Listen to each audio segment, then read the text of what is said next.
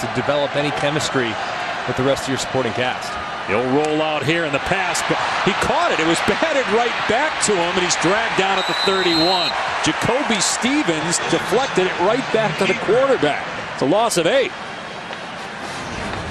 And this was one of those where you try to get it around a defender.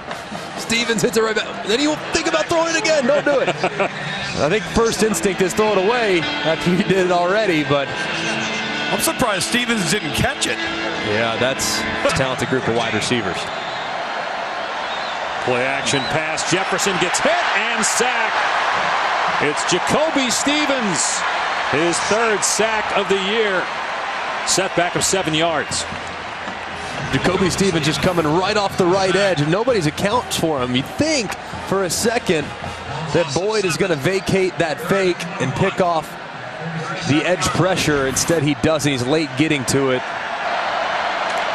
On 2nd and 13, Jefferson rolling to his left. In trouble and sacked by Stevens. Let's go to Matt Berry in the studio.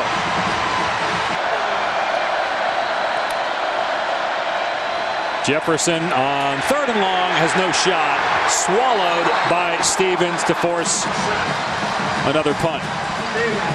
Loss of 10. And you're going to see these guys, I mean, one-on-ones across the board, and then Stevens is going to add on late in the pressure.